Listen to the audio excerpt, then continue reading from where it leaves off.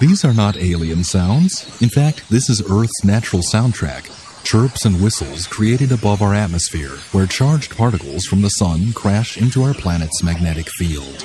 This is a sound that aliens from another planet could hear if they figured out how to listen for it. Scientists on Earth call it Auroral Kilometric Radiation. It is generated by the same process that creates the colorful auroras, or northern lights.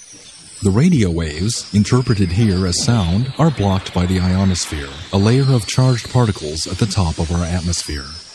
But by using satellites, astronomers have figured out that this natural message is beamed into space. Having discovered this, astronomers can now study similar emissions that should come from Jupiter and Saturn.